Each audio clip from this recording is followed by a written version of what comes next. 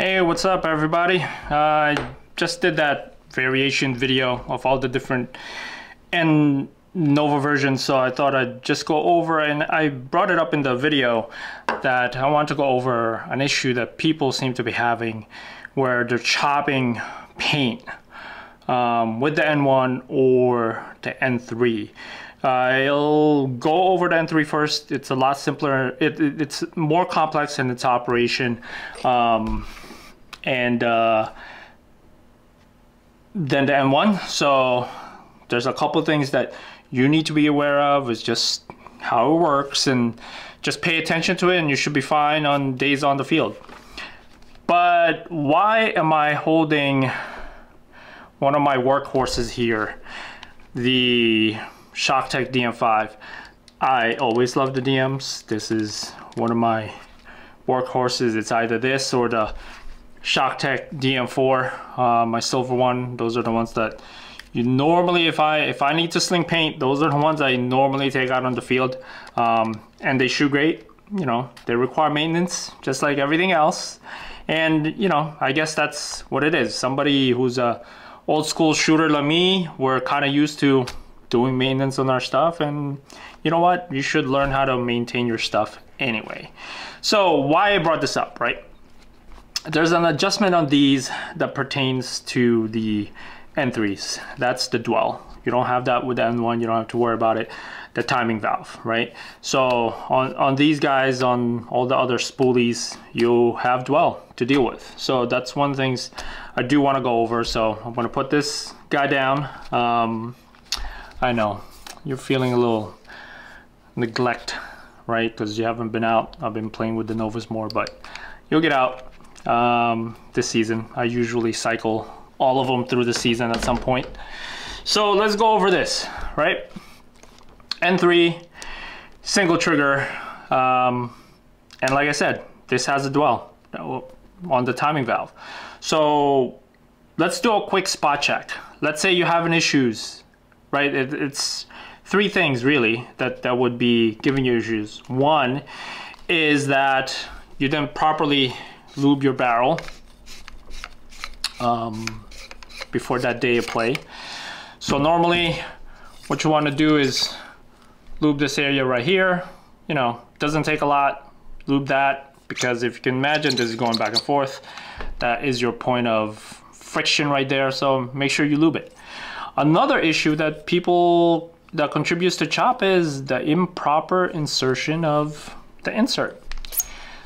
So the insert has two sides. One side is actually not perfectly round. It's a little oblong. You can't tell by looking at it, but it is.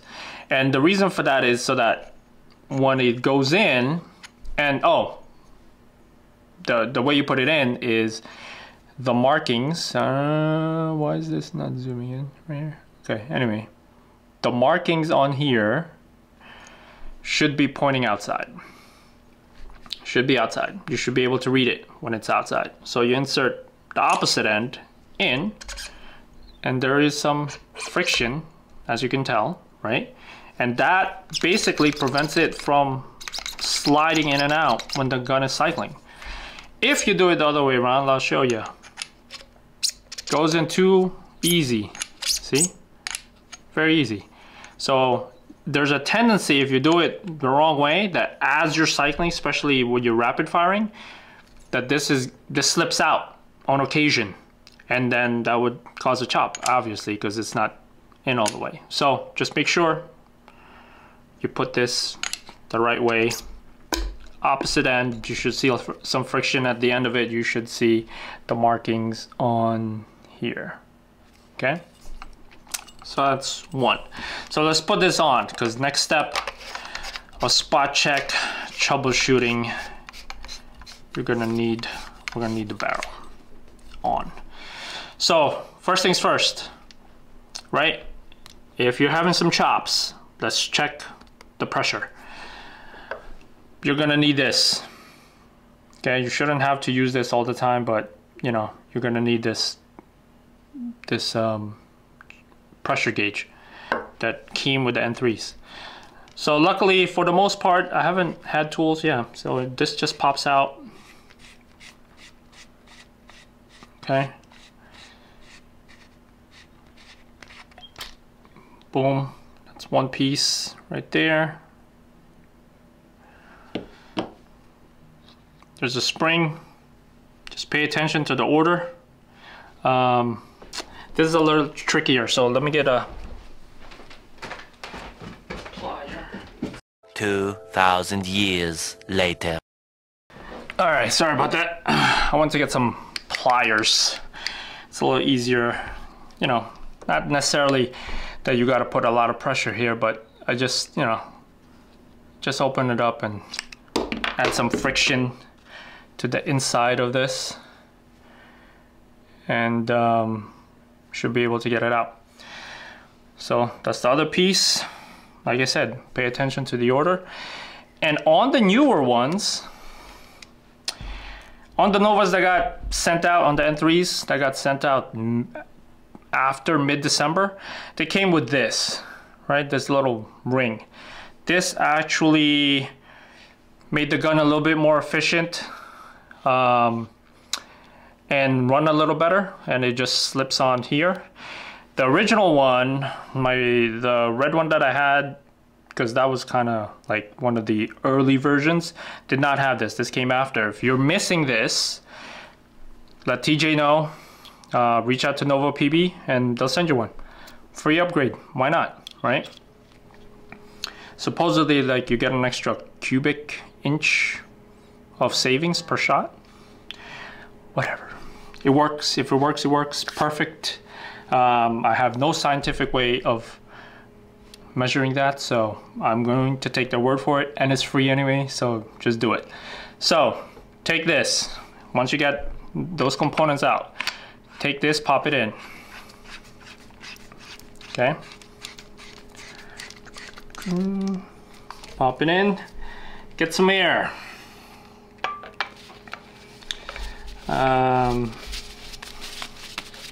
You're gonna need some air. Put it on. You know, it's sealed.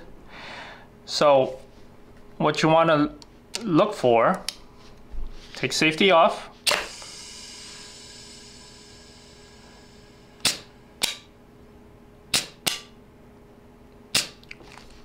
If you press the trigger,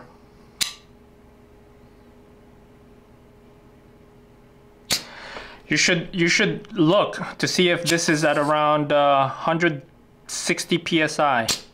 I don't know if you can see that. Oops.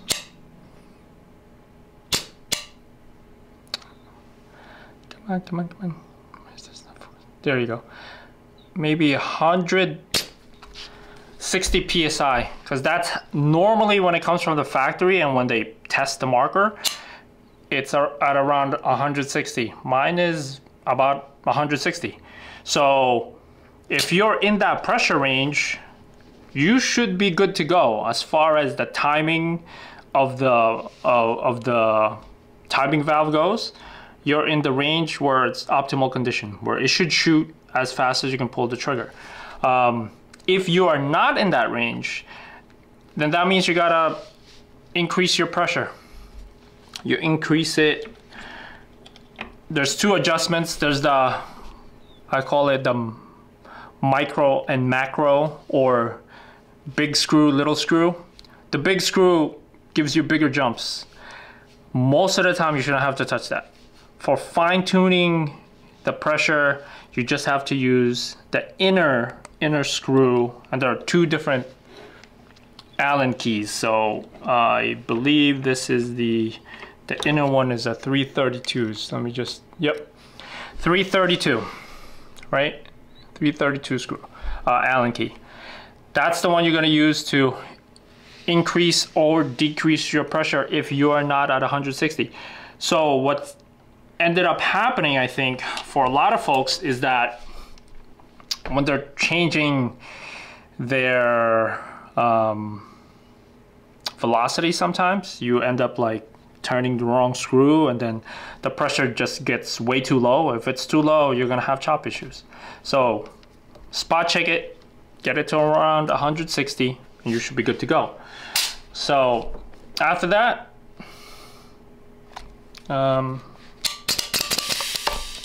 There you go, it released. Should just be able to take this out.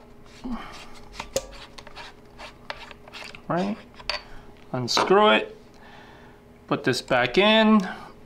I usually tilt it down, just make it easier. Press that in. Put the spring. And these have a little guide to it, so you just kind of press this in.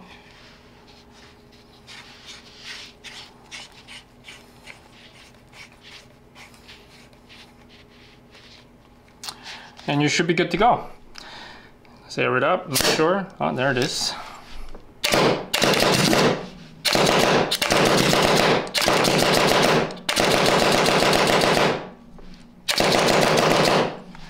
Actually, I just realized I can't rip as fast on this, the single trigger as compared to the double trigger one. The double trigger one you saw in my last video, I can definitely rip.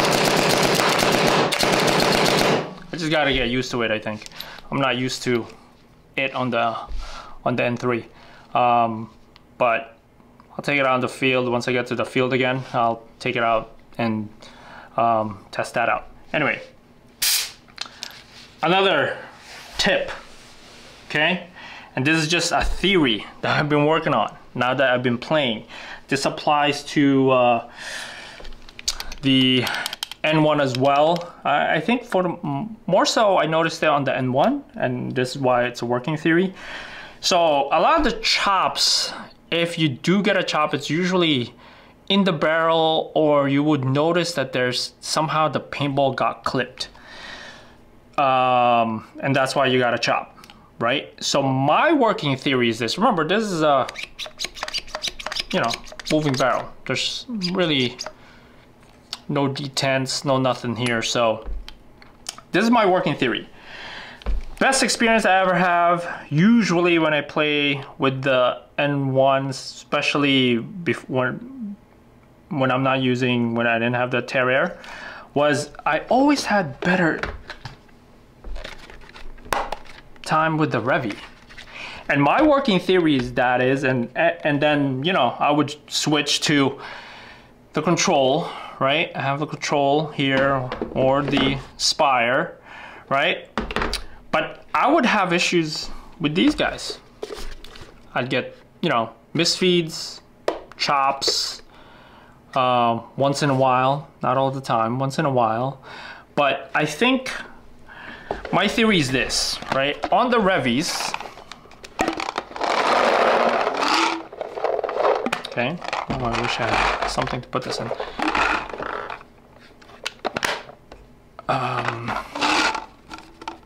So my theory is this. On these motorized agitated hoppers, right? Actually, hold on. Let me see if I can demonstrate this a little better. So my theory is this, that these agitated non-true force-fed or semi-force-fed loaders don't put a pressure on the stack. So what I mean by that is, let's say part of the paintball is sticking out, right? I don't know if you can see that well, but let's say part of the paintball is sticking out. When the barrel goes back to load, you see how it pushes it back up? So there's room for it to move back up and get out of the way, minimizing the clipping of the next paintball. That's my theory. And because I think that because, let's see, let me put this in here, right?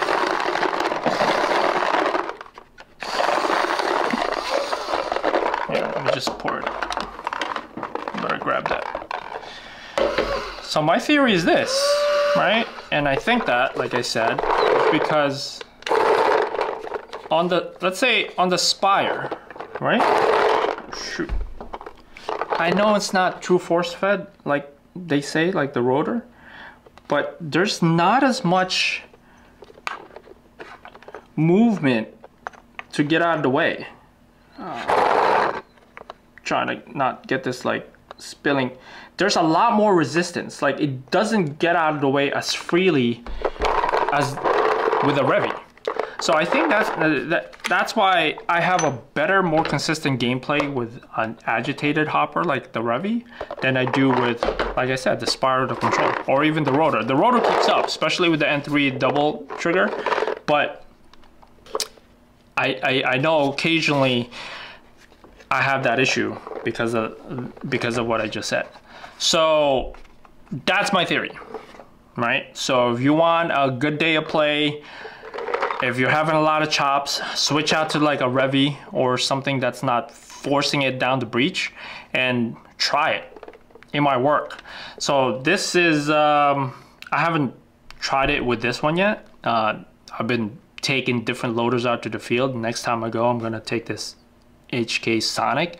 Well, the Sonic, you know, it's basically it has this agitated loader, kind of like, but faster, kind of like the Revy.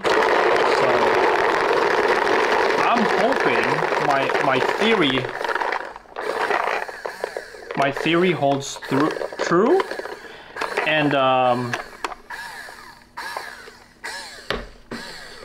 this works because I'm testing it out, right? Just same way. Let's say my Revy theory, my agitated loader theory.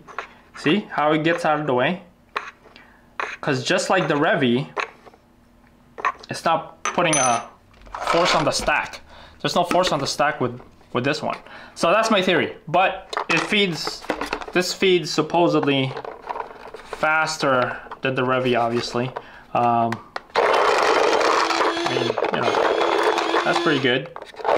And I think it'll be fine. So next time I'm there, oh yeah, I forgot. The cone on this is in the front. Everything else is in the back. That's why I kept tilting it backwards. But anyway, that's my working theory.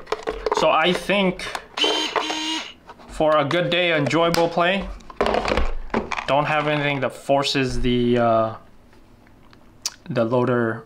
Don't use a loader that forces it and shoves it down the breech and doesn't have give for the paintball to go back up if it needs to. So, you know, I'm gonna try this out next time. This is actually pretty light compared to this. So that's my theory. So hopefully you got what I said earlier. So just to recap, check your pressure. Make sure it's at least 160, right? If it's lower than that, then you gotta turn it up. You're gonna have problems.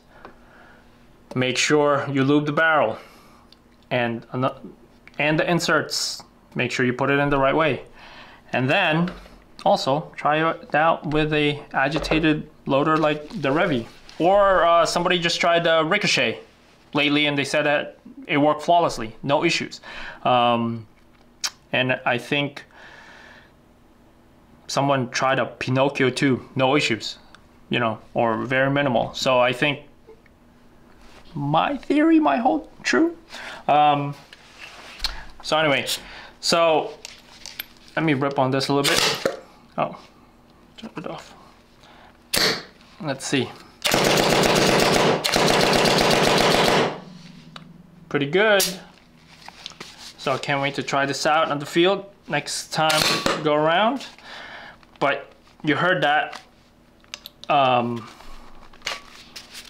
sound signature on that, right? Let me switch to the N1, which I've been saying is probably still at the moment my favorite Nova, especially with the Terrier, which this one has. I mean, I can't wait to shoot the ones that are coming up next, and there's a couple of exciting ones, and see how those are. But right now, it's like for like pure joy, just going out and having fun. This is the way to go. And this is the one that has the Terrier on it.